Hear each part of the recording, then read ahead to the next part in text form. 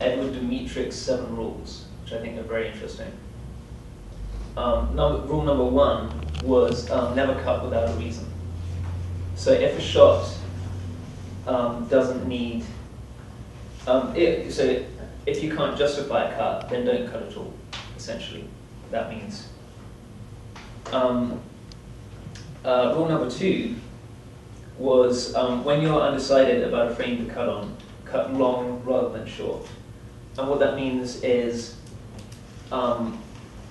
extend it, cut later rather than cut early. Always cut on action when possible, because that's a really great way of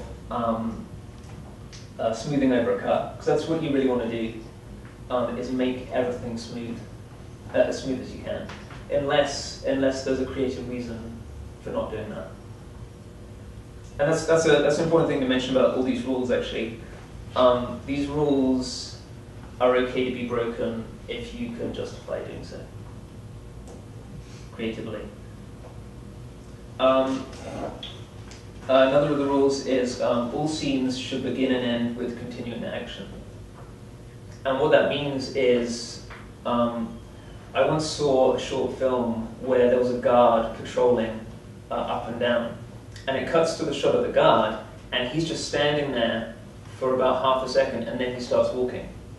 And it feels very staged, it feels very awkward. And so in that situation, you'll cut much later, and you'll cut while he's in the middle of his walk to make it look continuous.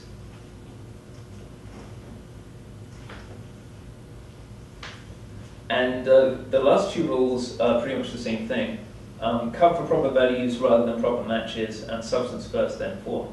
That's basically the same as what the rule of 6 was saying, which is saying choose emotion, story, and rhythm above more technical considerations like 2D continuity and 3D continuity.